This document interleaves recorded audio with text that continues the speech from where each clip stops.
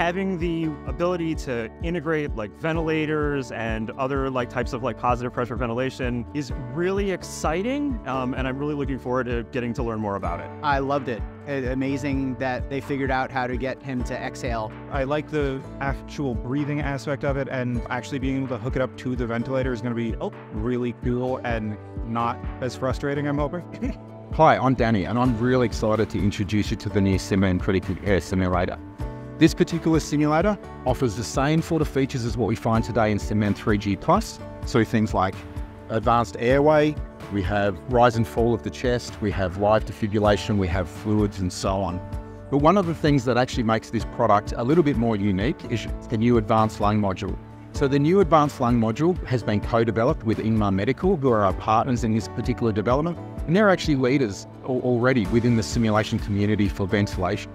So working together with them, we've taken their functionality and placed it within the simulator itself. And of course, really, the most ideal thing about this is that you get to actually do high-end ventilation training in a portable location. So this mannequin is completely tetherless, so you can actually wheel it throughout the departments, wherever you wish to conduct your simulations, and it's a lot quicker setting it up. So let's talk a little bit about the actual advanced lung module. So within the chest, we actually have two pistons that actually move up and down that we can control with the software. And one of the unique things about that is that actually creates air movement within the airway, so both negative and positive pressures.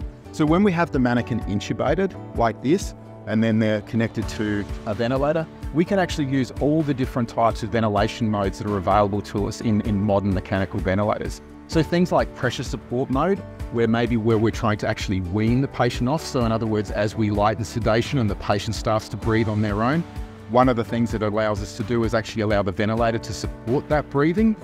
And of course, we can adjust the settings and then eventually extubate the patient. So we're really excited about introducing this particular product. I look forward to showing it to you soon. Thank you.